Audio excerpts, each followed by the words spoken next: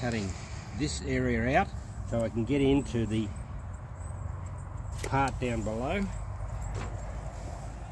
and it makes it a lot easier. I'll take this piece out, and the bud's basically facing out. Take this old wood off. You can see the old wood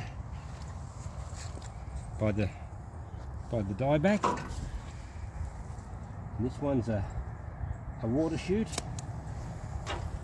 And you'll notice I'm throwing these into the wheelbarrow so you don't leave any debris about. This one, it still needs trimmed back because it's got some dieback in it. Then we eventually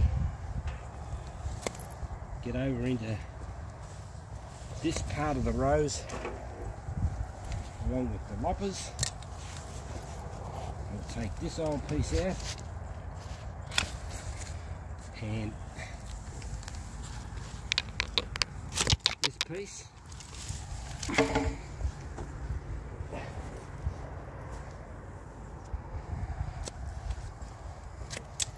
You know what, that's growing over the pond. And then this old material that's got dieback in it.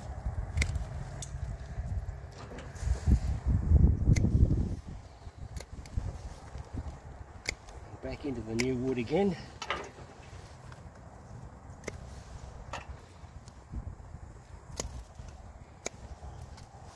Take this from this, it's been subject to rust there, rubbing, and it's got dieback in it, fungus. Then keeping some of the new wood to get the better flowers on.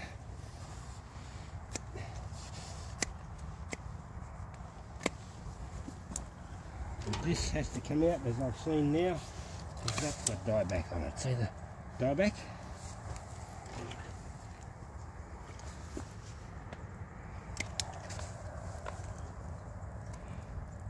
I'm pruning to